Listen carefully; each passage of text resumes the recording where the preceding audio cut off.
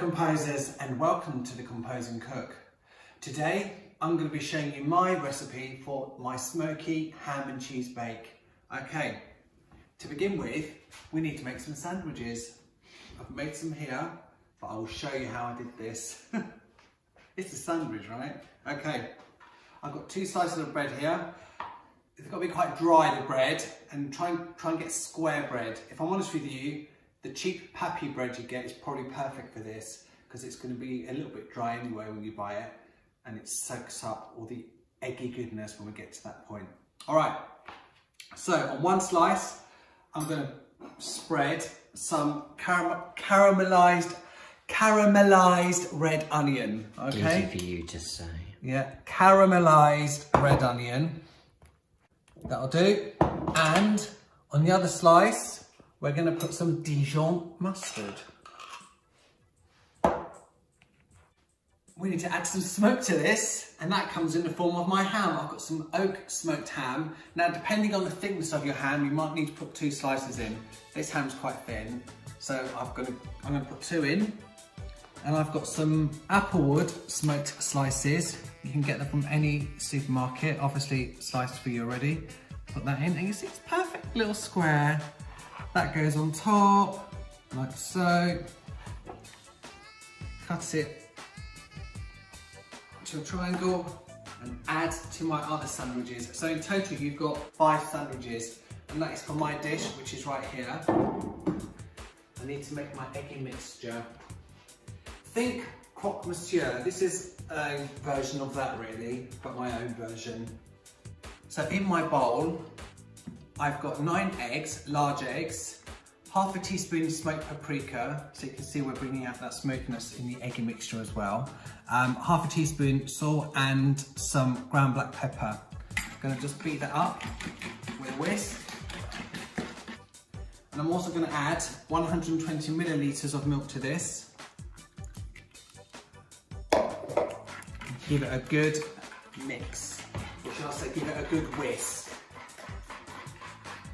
And while we're here, while I'm whisking away, my fellow composers, don't forget, if you're enjoying my videos, to like, subscribe and hit that bell notification button. Ping. Do it. Do it now while I'm whisking. There we go. Come on, whisk. Come on, do it. Do it. There we go. That's good. Now, let's put this thing together.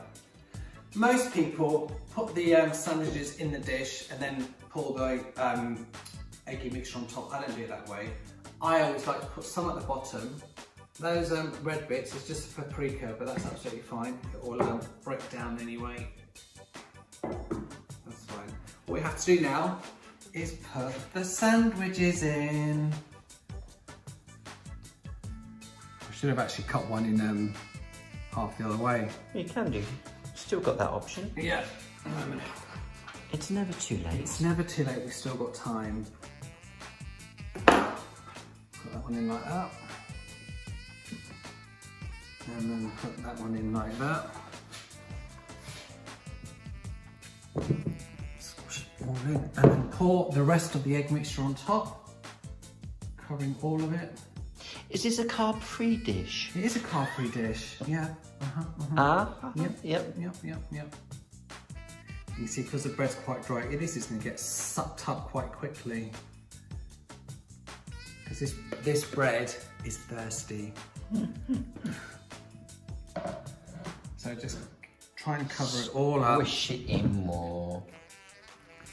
Squish it in with your hands like that. Break up all these bits of paprika, you see that? Just get your hand on it and just spread it over like that. Now, you're gonna need some patience here.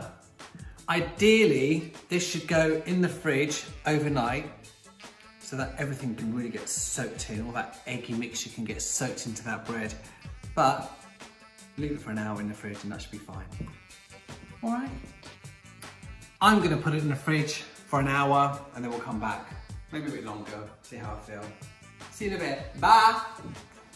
So there you have it, look at it. See, all that eggy juiciness has all gone. It's all disappeared. Not a drop to be seen anywhere. Now here I've got 120 grams grated extra mature cheddar cheese. Let me taste it.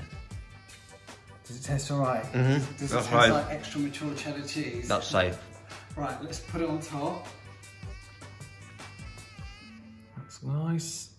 Now, my oven's preheated at 180 degrees. I have a fan-assisted oven, if yours isn't, about 200. This needs to go into the preheated oven for between 25 and 30 minutes. So, let's put it in. Get on with it. And I will see you when it's done. Take it all in.